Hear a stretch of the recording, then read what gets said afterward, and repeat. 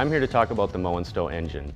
I really want to give you a little bit of background on how we arrived at the design we have today. We started looking at different fuel tanks and different engines and how they might work. And what it really turned into was an exercise, and we had to learn how to contain the fuel and oil when the engine was in that vertical position. So what we wound up doing was looking at every possible way that fuel or oil could get out of the engine, and we made design changes to address every single one of those areas.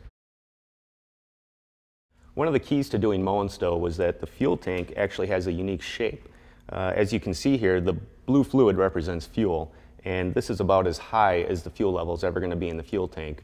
And what you're going to see happen here is that as I roll it into the vertical storage position, the fuel level actually stays below the fuel cap, so there's really no chance of fuel ever leaking out of this fuel tank.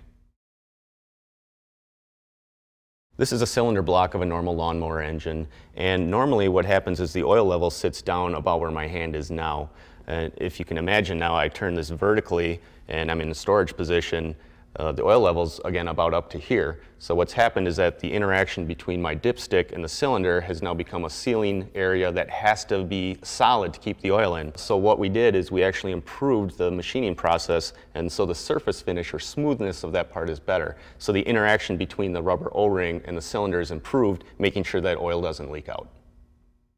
This mower, when stored vertically, will save up to 70% space compared to a traditional mower with the fixed handle system. Some people have asked if this mower is heavy to lift. It's actually very easy to lift as you're lifting the handle and rotating about the rear wheels instead of doing a deadlift. There's added benefits. You also can clean out underneath the mower, making your mower perform the way it's supposed to. You can also access the blade for maintenance there.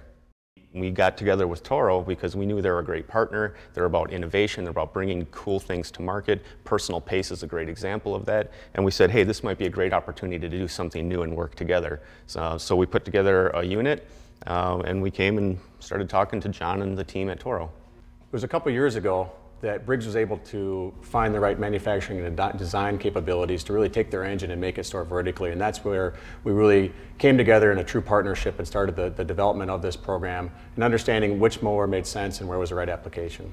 And it took us that long to finally put the whole package together to make sure all the components were right, and working with Toro and John and team to make sure that the mower and the engine were married together the way they needed to be. You can find the Toro Recycler SmartStow at Toro dealers, select Home Depot stores, and online at toro.com and homedepot.com.